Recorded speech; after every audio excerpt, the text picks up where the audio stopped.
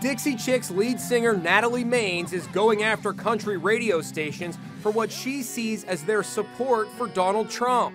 To show they mean business, a huge image of the candidate is on display at their concerts with devil's horns.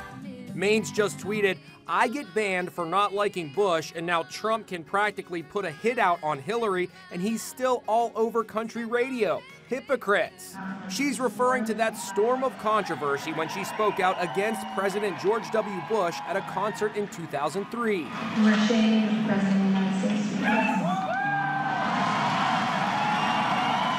The backlash was swift. Country radio turned its back on the Dixie Chicks and called for a boycott of their music.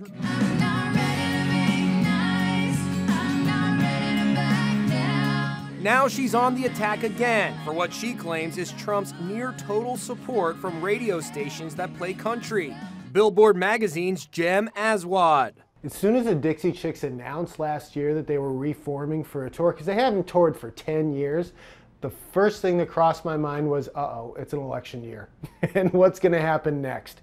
And they didn't disappoint, I gotta say. It's true that Trump has been endorsed by some big names in country music, including Kenny Rogers and 84-year-old Loretta Lynn. But Hillary Clinton has the pop stars in her pocket. Demi Lovato and Katy Perry both performed at the Democratic convention.